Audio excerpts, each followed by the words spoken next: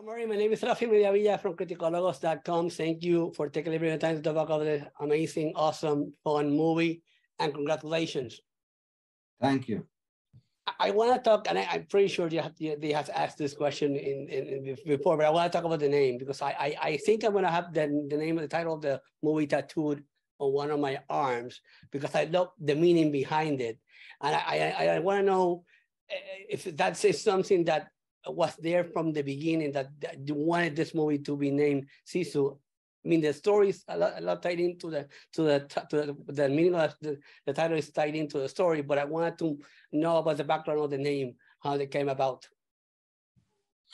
It wasn't there in the very beginning when I had the idea of this guy finding a lot of gold and trying to take it to the bank with Lapland full of Nazis. But I have had this idea about SISU before also, like it would be cool to have a movie called SISU. So it was quite fast after that when I realized, okay, this is the movie. This is the movie about SISU.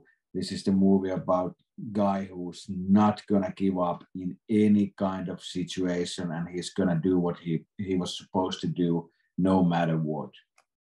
I think, I mean, also the character, we see it on the character, with the character, whatever we see that the perseverance and the determination that I'm going to get this done. So we see that, we see that the correlations between the title and the whole meaning behind it. And I wonder, our protagonist is a man of few words. He mostly does all the talking with the action.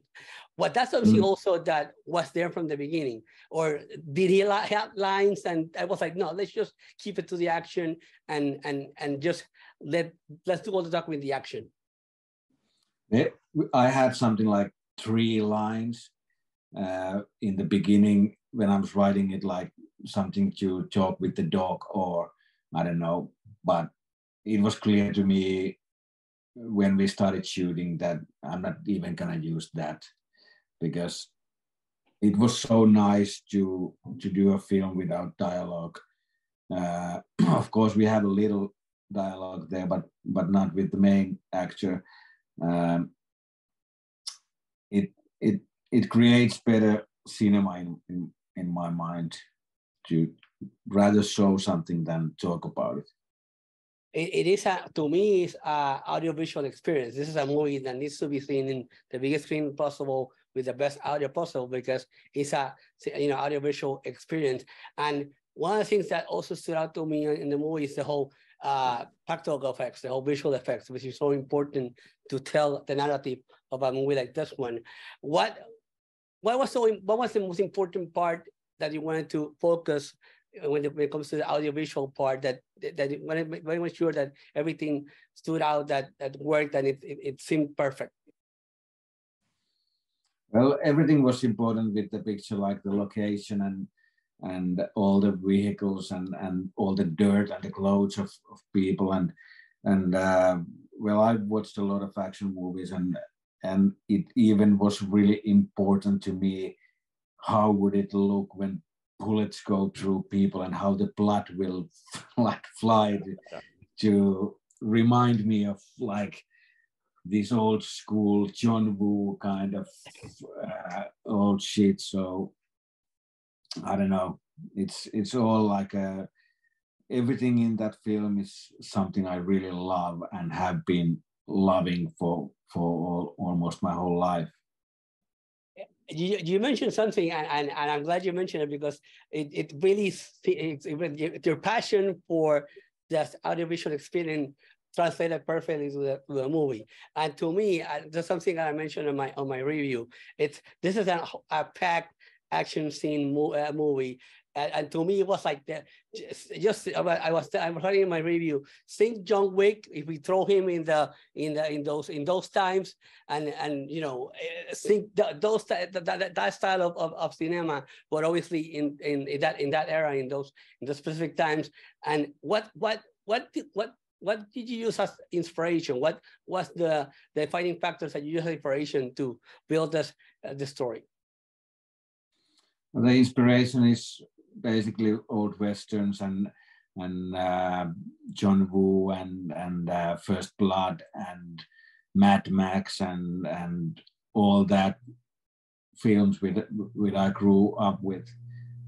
There, the whole thing is there, and this I think it's to be like a really nice foundation basically to build on,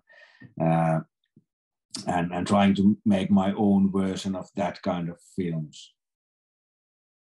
Obviously, this is a movie that needs to be seen. This needs to be seen in theater. It's not going to be the same experience as you will see in a streaming service or even digitally.